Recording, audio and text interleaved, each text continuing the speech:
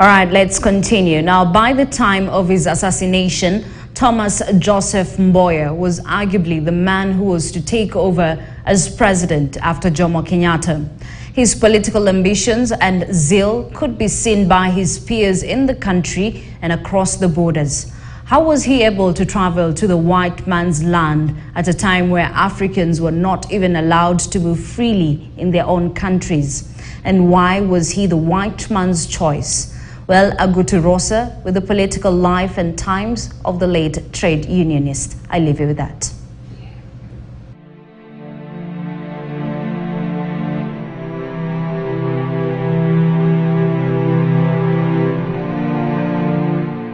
This footage was taken right after Tom Mboya, Kenya's Minister of Economic Planning and Development, was shot. He was shot on 5th July 1969. The first bullet caused hemorrhage from the jagged wound in the aorta, while the second bullet hit his shoulder. Much as doctors tried to resuscitate him, the first bullet had already done the damage. At the age of 39, Thomas Joseph Mboya took his last breath. A few people were allowed to see him before he was taken to the morgue. It became so chaotic outside that the police had to be called to control the situation. Who was Thomas Mboya? Why was he assassinated?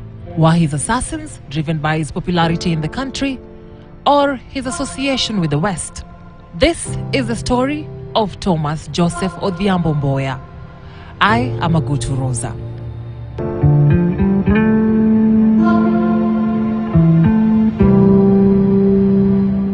Well, this expression cannot just be defined in one word because it represents a lot of things. It represents, for example, our belief that in Africa, the kind of economic, social and political institutions that make sense must find their meaning in the African setup. 5th July 1969 was just like any other busy day for Tom Mboya. That morning, the East African Standard had published his photo that was taken the previous day at Embakasi Airport when he had arrived from an EAC meeting in Addis Ababa.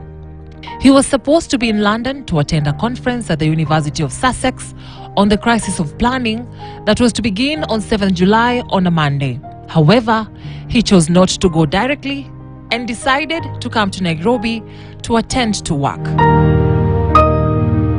In his book, Tom Mboya, Professor Bethel Ogot says, Mboya knew that there were plans to assassinate him, and some of his close friends had attempted to persuade him to travel directly to Britain from Addis Ababa. But Mboya had replied that if some people in Kenya were determined to kill him, a few days in Britain will merely be postponing the day of reckoning, unless he went into exile, which was not an option.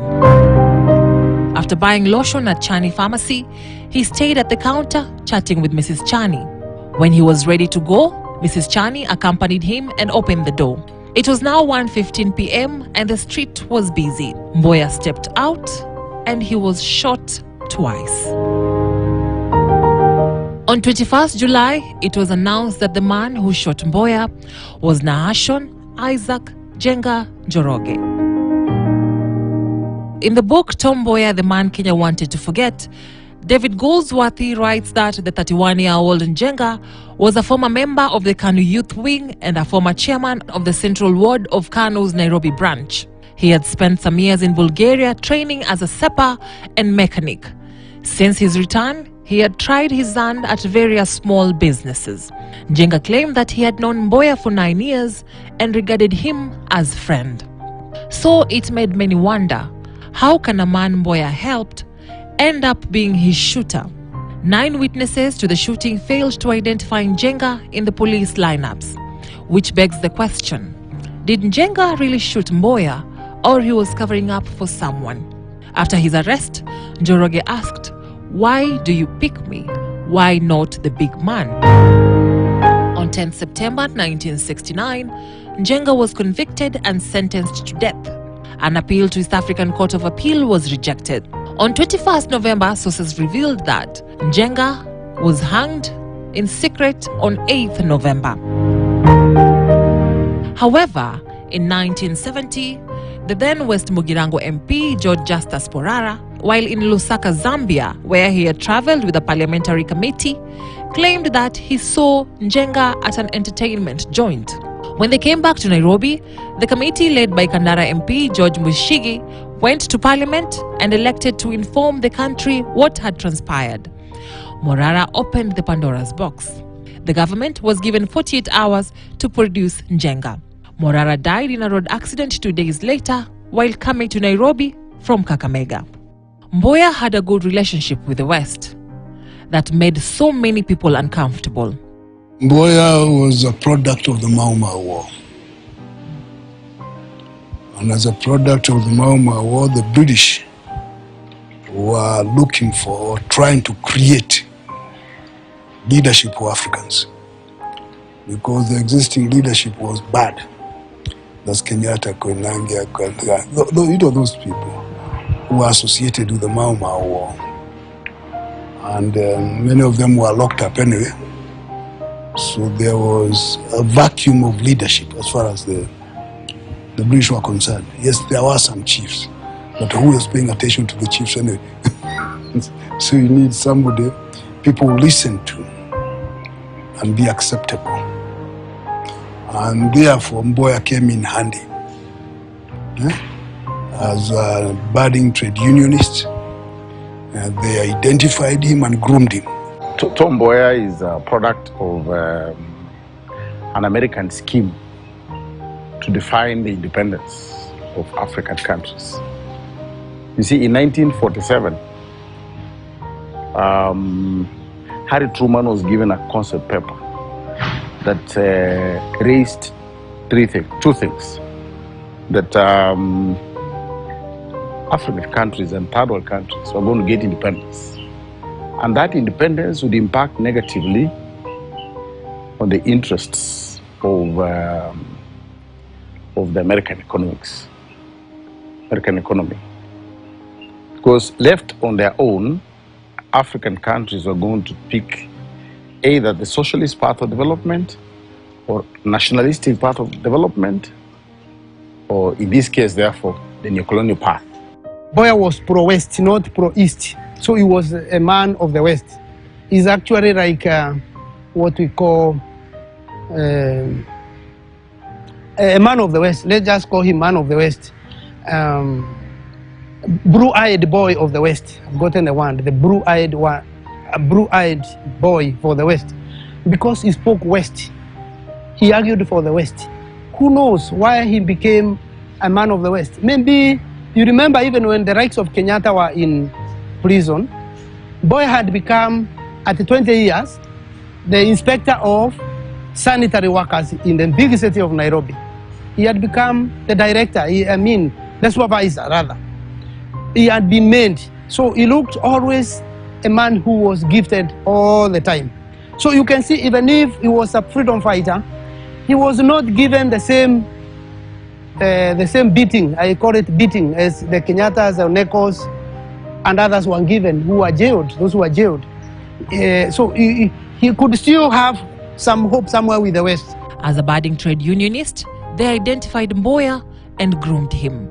They provided him with opportunities to go to various places and be seen. As time passed, the British decided to give him a little more exposure, other than simply attending conferences, labor conferences, which they were arranging. So they gave him an opportunity to go to Oxford, not to get a degree, but rub shoulders, to be seen to be with policymakers and learn how to deal with it. So he was their boy. Professor Macharia adds that the fact he was groomed by the British could not water down the fact that he worked very hard. In the book Tom Mboya, The Man Kenya Wanted to Forget, David Goldsworthy says Ruskin College knew that they were receiving an unusual student. He was in a different position from the average Ruskin students, or even others from the colonies. And while at Oxford, being groomed by Marjorie Parham, Dame Marjorie Parham, very influential British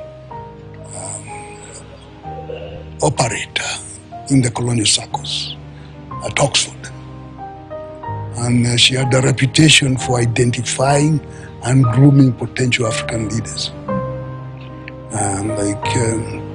As somebody, Awolowo in Nigeria was one of her products. Even Eliud Madu, she was, said that, and give them a chance to rub shoulders in the high circles. The problem with Eliud Madu was that he was a Kikuyu, and the Kikuyus were guilty of the Mau Mau. So they needed somebody who is not associated with that, and Mboya was perfect. While in England, Mboya requested to go to the United States of America. There was an organization waiting for him, the American Committee of African Affairs, together with the African American Institute. Than the eradication of poverty, disease, and ignorance. They were created in 1953, two of them, mainly because as a reaction to the Mau Mau War. And the idea was, since it was clear that Africans eventually would take off, we start preparing, grooming good Africans. So when the time comes, they'll be on this western side of the Cold War. That was the game, eh? So I have no doubt in my mind that Tom Mboya was a project of the West. And that's why when he goes to the USA, a small boy in our government, he has huge access. Gets in touch with Kennedy, even meets Martin Luther King, with the mission of just seeing to it that the guy is well anchored. Professor Macharia adds that the African American Institute was created and funded by the CIA. The American Committee of African Affairs was created by the liberals. The liberals are people who look for Americans' interest in the long run. Realizing that this is going to happen, whether we like it or not, you might as well prepare to win these Africans to your side. And that's why you have people like the American labor unions, and that's where John Kennedy comes in, as one of those people who are looking beyond 1950s to American interests in the future, trying to shift away from the Eisenhower position that initially tended to support the British in everything for their own Cold War logic, because they need the British in the Cold War. So the British were exerting something. So initially, the Eisenhower administration was fully supportive of the British operations in Kenya against the Mau Mau. They even got into small deals there and there. So I want to think that in trying to package Tom Mboya to come and become an African leader, first he had to be in touch with those in power, and then second, he had to be on the right side of the civil rights movement. So I want to think that's how the American administration gave him a chance to connect with both the civil rights movement as well as the right civil rights movement and the establishment in power. According to Professor Macharia, the British and the Americans were looking for a good African they can groom and become now the official leader of the Africans. When he indicated he would like to go to the US, the American Committee on African Affairs was waiting for him. They publicized him, sold his pamphlet then. And why was he so attractive? Very articulate, brilliant, intelligent, photogenic. So he made some young ladies go wild. So there was something nice about him. He was a good African looking. Not like the ones that have been portrayed looking like wild. And the Kenyattas with the dreadlocks, or even sometimes they portrayed Kenyatta as if he's a wild man. And in those days. So now to get an African who looks polished, who speaks the language they understand, they were excited. It is no wonder that the New York Times, for the first time in 1959, put cover headline. They put a photo of Mboya in the cover title, the cover page. they put the photo of Mboya and described him as probably the next leader of Africa. You know, in the likes of Marcus Garvey, Kwame Nkrumah, they saw him beyond what Kenyans saw him. They could see a very talented man through those press conferences that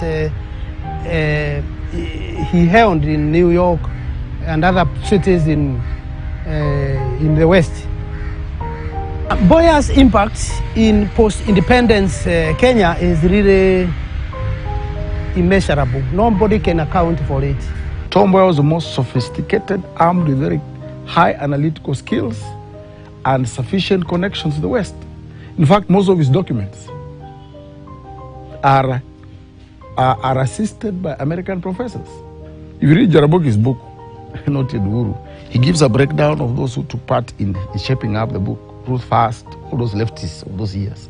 If you go to Mboya's, minimal, almost nil, because they were plastic. They were just games designed to package the guy as a person with sufficient brains. But our independence ideologue, the ideologue of our neocolonial independence was Tom Mboya.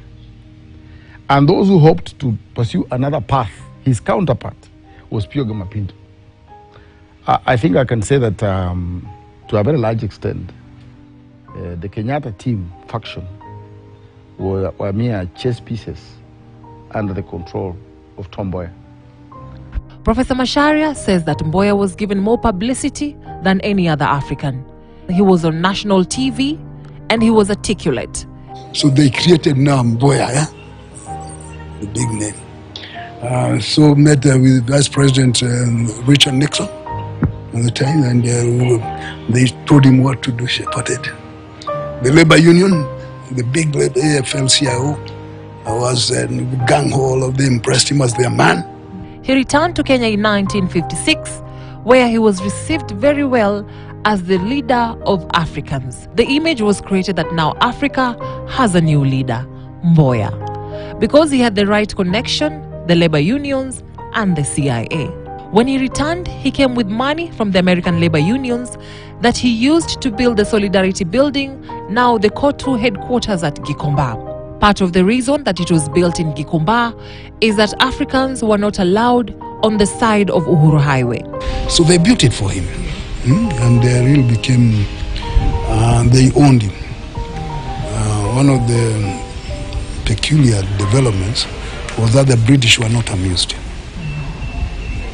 So this is our boy, we created him. And then the Americans come and steal him. Yeah. As one of the Marjorie Parham students who interacted with him at Boston University. He's the one who was telling me how Marjorie was angry. Because this is our boy. What are the Americans? And they had the rivalry as to who controls Kenya in the future. And Mboya was supposed to be their boy. And then the Americans come and steal him. The British were not amused. There was desire to promote Mboya as the leader of Africans, which brought problems with other African leaders like Ghana's President Kwame Nkrumah. In 1958, Nkrumah organized a big anti-colonial conference. In that conference, with Nkrumah shining, Mboya's star was also felt. And then he used the opportunity very well to sound like a champion of Pan-Africanism, anti-colonialism. So he told the colonial official to scram out of Africa, the way they had scrambled into it. That's what captured imagination. Scram out of Africa. And they boosted his stock up, and he spoke with the Americans, who are doing what was necessary to keep him popular. In Kit Kyle's book, The Politics of Independence of Kenya, on 6 March 1959, 34 leading members of the Nairobi People's Convention Party, Mboya being the party's president, were rounded up, and the party's paper Uhuru was banned on grounds that it had imported and republished forbidden literature from India. Mboya was not arrested, a point noted with a suspicion by Omolo Agar, who was the organizing secretary of the party.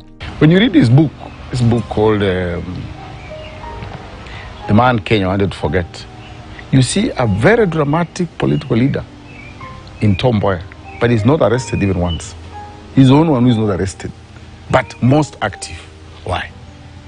During the time the Americans were interested in Mboya, there was a growing number of African students who wanted to study in America.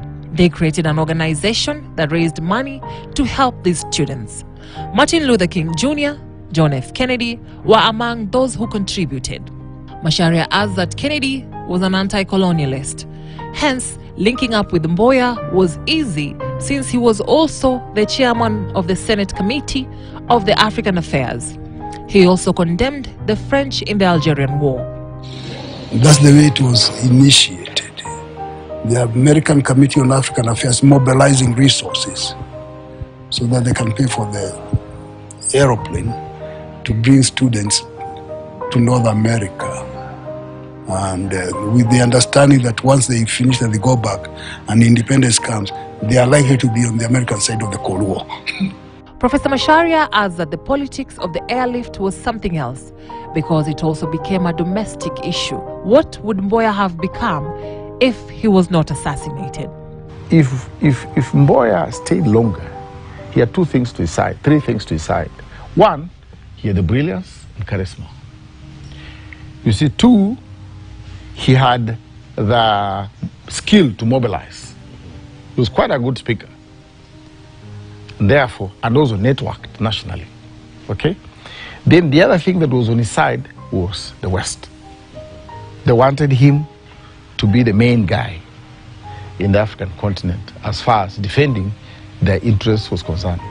So with these three things to his favor, I can't rule out his presidency in the early 70s. If Mboya was not assassinated, I want to tell you from what I've gathered from reading all these books here,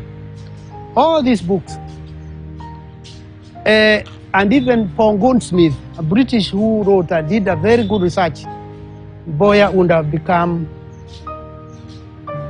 if not the president, he would have given hand time to acting president. Agutu Rosa, KTN News.